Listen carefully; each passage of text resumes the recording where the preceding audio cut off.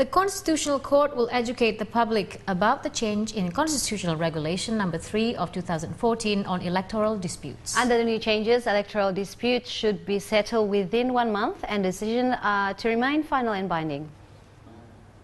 Constitutional Court Deputy Chairman Arif Hidayat said the new changes will go into effect after the General Election Committee (KPU) has announced the results of the April 9th legislative elections. Electoral disputes will have to be settled within 1 month after a challenge is filed. Arif also said that to speed up the process, he hoped witness testimony could be done via video conferencing.